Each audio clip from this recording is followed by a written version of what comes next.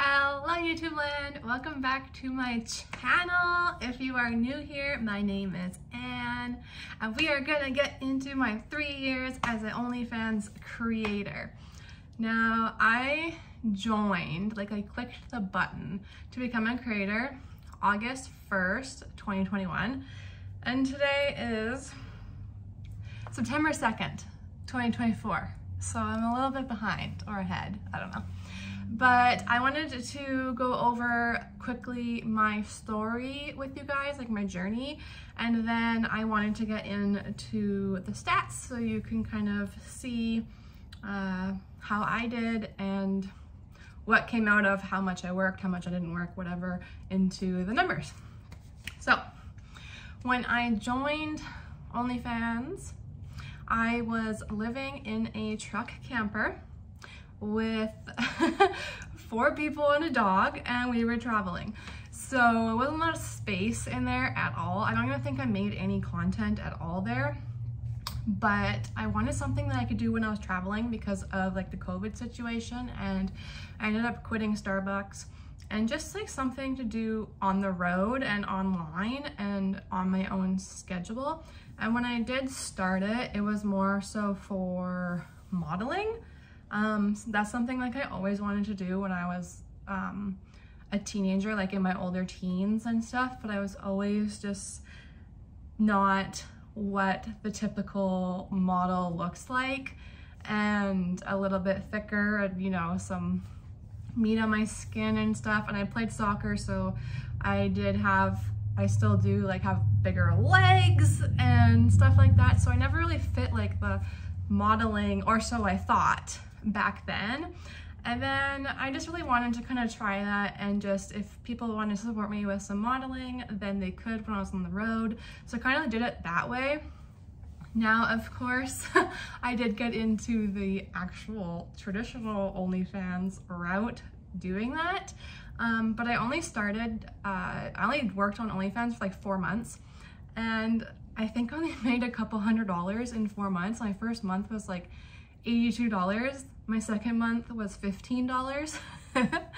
And then I decided to quit because we decided to park our camper in a warehouse and have it kind of stored there while we were also sort of living in it too. And there wasn't a lot of cell service where I lived at the time, so it was really, really hard to do anything with that. And honestly, it was a lot harder than I thought, and I wasn't going anywhere with it. So I was like, I'm not gonna do this anymore. So down the road, we moved into a 36-foot fifth wheel, and we were still kind of traveling, not really in the fifth wheel, but with our car road trips and lots of camping, and with our truck as well. And our fifth wheel was parked on a farm lot kind of, so there was a lot of privacy. And then I decided to go full swing with OnlyFans and just do it. I was like, if I'm gonna do it, I'm gonna do it, and I'm not gonna give up, and we're gonna continue on with that. And I was able to make over $2,000 doing that my first month coming back from only making $82. And I'm Canadian, so I do get a higher exchange rate. So all of the money is in US, but for the end of this, I will tell you how much I did make in Canadian dollars if there are any Canadians here. So I have been doing this full time. I also was a stay-at-home mom in the RV, and I homeschooled my daughter. So it was really hard to do that.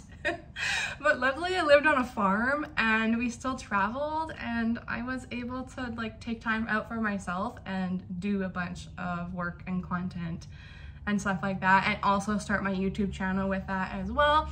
I don't only just work with OnlyFans, I'm a YouTube content creator. I also have 2 other platforms besides OnlyFans that I work on, Slushy and Fansly, oh, and also Sex Panther. And I have my own merch store, and I also am Amazon affiliate. So I have a bunch of different things that I can do during the day that's not just like this. Now, where are we? Let's see. So from moving into our RV, we did transition into a house at our friend's place. We all kind of went in a house together for a little while. And when that happened, that was like 2022, I want to say, maybe 2023. I don't remember. But if you've been following my videos, you probably remember. And that was when OnlyFans went ape shit crazy and like audited everybody's freaking accounts, and I was on the verge of losing my profile. And I think I woke up one day and I had like so many red notifications on my profile, and it popped up with a notification like that just popped up, and it said, you have one more violation before we terminate your account. I was like, oh my freaking God. So from that moment, that's when I kind of ventured off onto a whole bunch of other platforms and other sites and other ways to make income, because you can't always rely on one place to make you income, especially like online. You never know what's going to happen with technology and things shutting down, and you just not getting your money because it's just like up in the air and you don't know where it is and you don't know when it's going to come to you. So that was fun. Now I do not live in an RV anymore. As you can see, I live in a nice little home. I am going to, hopefully in the next year or two, be able to buy a house. That is my dream.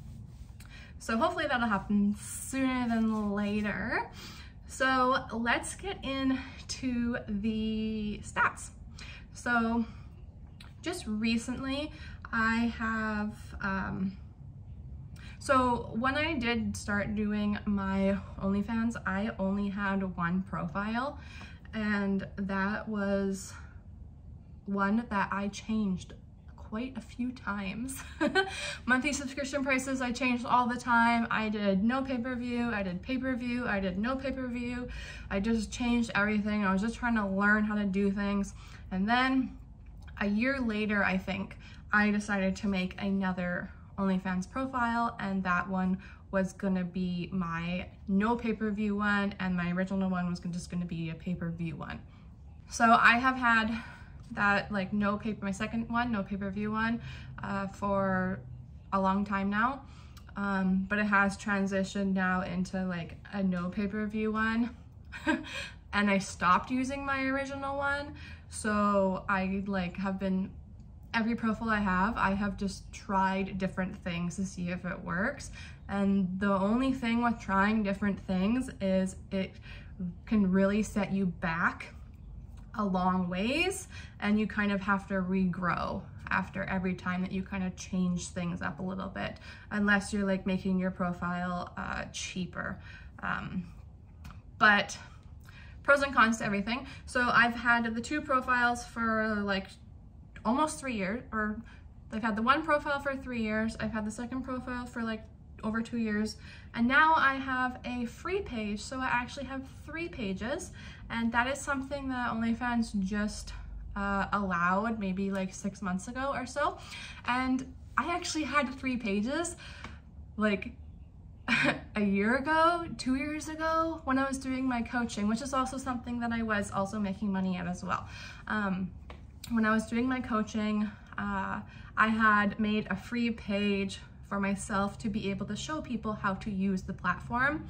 And when OnlyFans audited my account, that was also one of my violations. That was, you're not allowed to have 3 profiles.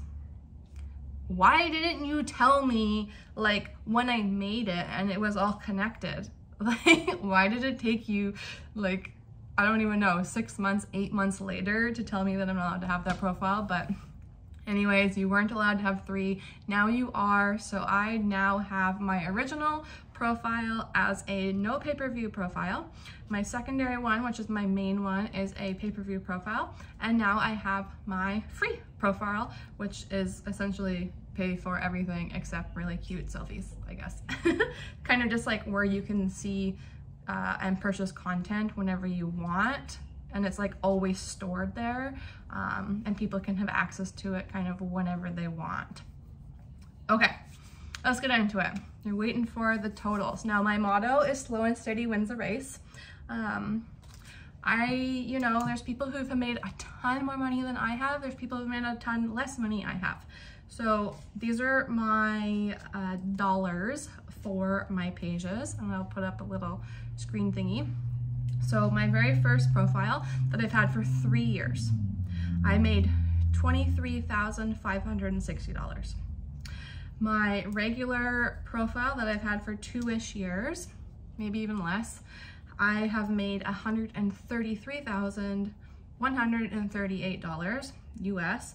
And my OnlyFans free profile, which I've had for like 6 months-ish, and I've only started using it, honestly, all of August, like actually consistently, I've made $151.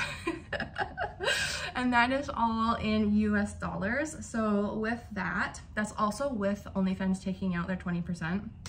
With that, in the 3 years, I've made $156,849 US dollars, rounding. And in Canadian, that is roughly. Now the exchange rate goes up, it goes down. I have no actual way of telling you how much I've made because I'm not going into my bank statements for 3 years to figure out all the cents and all the rates and all that stuff.